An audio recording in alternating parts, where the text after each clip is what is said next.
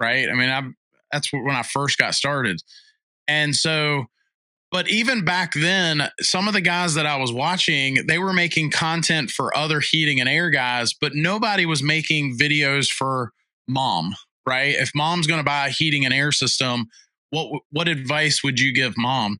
And I think part of that too is I don't even know that I felt like I was worthy to teach other heating and air guys what we do yet, you know?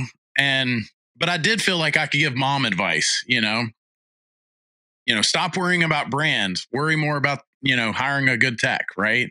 Just little things that we all know that maybe, homeowners wouldn't know. So that's kind of always been the idea, the thought process. And I probably still get in trouble sometimes and maybe give out a few tidbits that some heating and air guys don't want homeowners to know. But at the end of the day, I want to protect our trade just as much as guys like you do.